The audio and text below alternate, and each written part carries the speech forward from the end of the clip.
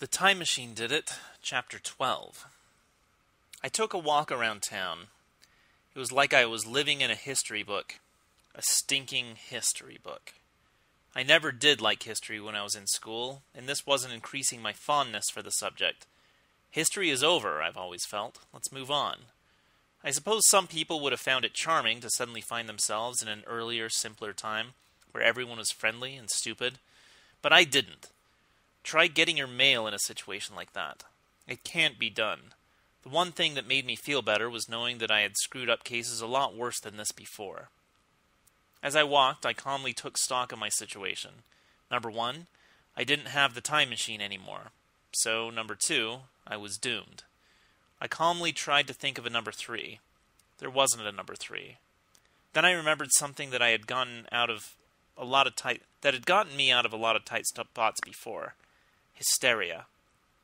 It might work in this situation. I would give it a try.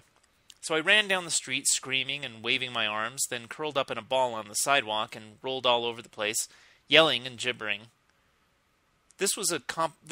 All this accomplished nothing. Hysteria, I discovered, didn't work in a situation like this. Make a note of that. When I calmed down enough to get my tongue out of my windpipe, it came to me that a person in my situation needed the help of a scientist. Since I didn't have access to Professor Groggins, I went to a nearby physics laboratory and asked to talk to the guy with the biggest brain. There was a whispered conference amongst the physicists. Tape measures, skull saws, and forceps were brought out. Then finally one of them came forward to talk to me with a slight smirk on his face. I outlined my problem for him as best I knew how. We quickly got into a shouting match, with him saying time travel couldn't be done, and me saying, "Then explain my presence here, asshole." So he said, "Make me." And I said I sure would in just about a minute. Then he punched me in the stomach. When I got my breath back, we agreed to disagree, and I left. So much for the scientific approach. I knew at the time that it didn't make a lot of sense, but I was getting kind of desperate and needed to talk to Professor Groggins, so I went to a telegraph office with the idea of sending a telegram to 2003. I figured the worst that could happen would be I'd be out of a couple of bucks, and then the rest of the telegram sending public would give me the horse laugh, which is what happened, so I was right in a way. Score one for me. The people behind the counter didn't know what I was talking about at first, and they still didn't know what I was talking about a couple of hours later. They said they didn't know where to send my telegram. While I was trying to get them to give it a try anyway. What the heck, I pointed out. The line behind me had gotten really long and angry. It has always amazed me how angry people can get at my stupidity. How do they think I feel? They only have to be around me a couple hours at a time. I've got me all day. In the end, they flatly refused to send my telegram. I told them I was going to complain to somebody, and they said that's what they'd do, so we left it like that.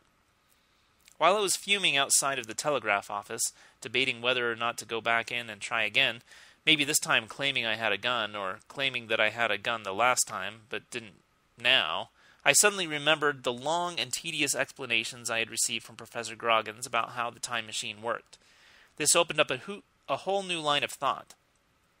Maybe I could describe the time machine well enough so that a local artisan here in this time period could build one for me.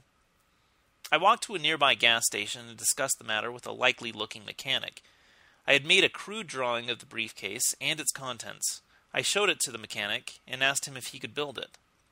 "It's shaped like a briefcase," I told him, "but that's only part of the story. It's also got all sorts of wheels and blinking lights and things inside, as illustrated here, because it's a time machine as well as a briefcase. It's two things in one." He looked my drawing over and frowned. "Well, I can build the briefcase easy enough, but I can only guess about what else to put inside it. Some of these shapes you've drawn don't exist in nature." Do the best you can," I told him. "That's all anyone can ask." With me holding over his shoulder and kind of rooting him on and shouting words of encouragement and reminding him to hurry up, he fashioned something that looked a lot like my time machine. It had the same kind of blinking lights, dials to indicate the passage of years, and so on. I didn't know how tricky stuff like this was, but I figured if the space-time continuum wasn't paying much attention today, if it was looking out the window or chatting on the phone with the fourth dimension or something, this might work. I took the time machine outside, found a phone booth, and got inside. Normally at this point I would have set the dials for September 14th, 2003, but this version didn't have dials like that. There was just a space for me to write the date in with a grease pencil. I did so and turned on the machine. The blast shot me out of the phone booth and halfway down the street, where I banged off a parked car. When I regained consciousness, I asked the nearest gawker what year it was. He told me that it was 1941. March 14th. The same day it had been when I had left. I looked at my watch. It was 4:30 in the afternoon. That meant 5 hours had passed. I was pretty satisfied with that. 5 hours closer to home, I thought. It's a start. Hot dog. But my excitement faded when a street urchin, who was sitting on the curb next to me blowing bubbles, informed me that I had been laying on the asphalt bleeding for 5 hours. So the machine hadn't actually propelled me forward in time. It had just knocked me out for most of the day. A hammer could have done that. I went back to the gas station, full of righteous indignation and buyer's remorse. I slapped the time machine down in front of the mechanic and informed him that it didn't work. I mean, not at all. He said he was sorry. Sorry doesn't get me back to 2003, I said, waggling a finger at the man. This is a lemon. I'm not paying you for this. Do they have a better business bureau in this time period? He hesitated for a moment, moved sideways to the left to block my view of something, then said no, there wasn't one. Lucky for him.